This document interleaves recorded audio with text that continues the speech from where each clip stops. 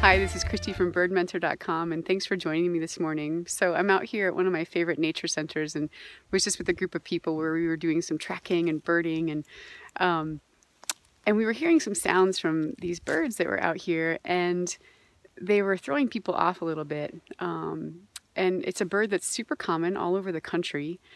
We have different ones out here, and people in the West have other ones. I'll give you their name right now. So it's the jay. So there's out here we have the blue jay. Out west you guys have the scrub jay and the Steller's jay and the pinion jay and all sorts of jays.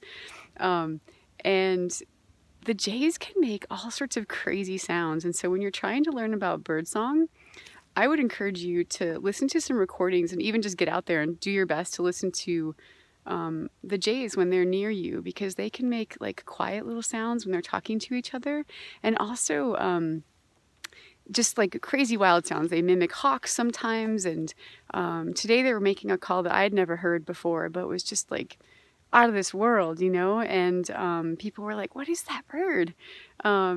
So yeah, so when you're trying to learn birdsong, just focus on one bird right now. Focus on the jay, and because they're around everywhere. They don't travel too far this time of year. So yeah, get out there and listen to the jays and have fun, and check out this beautiful tree. I love these, and look at that right now in the winter time while it's snowing to have that beautiful color.